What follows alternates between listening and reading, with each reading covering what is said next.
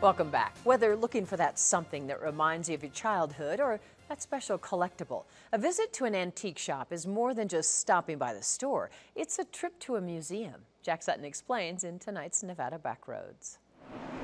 I can't pass an antique store without stopping. Treasures always wait. But an outing to the mall in Mound House turned out to be more than just a shopping spree. We take pride in trying to find the things that are different than everybody else. Most of our stuff, yes, comes from northern Nevada. We get a few that comes from California, northern California area.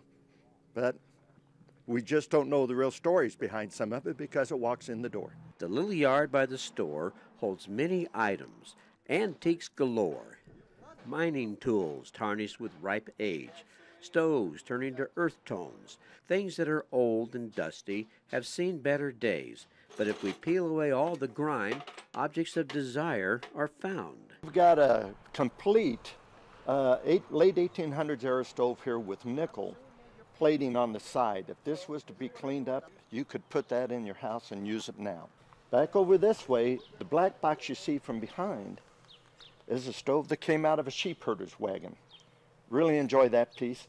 It makes people try to realize what it was like for the sheep herders to be out on the range and what kind of equipment they used while they were manning their flocks. The intriguing comfort of an imagined past comes to life through these objects, antiques that set free precious memories.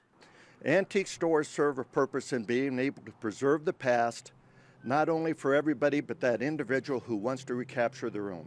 Reported in Mound House, Jack Sutton, Channel 2 News.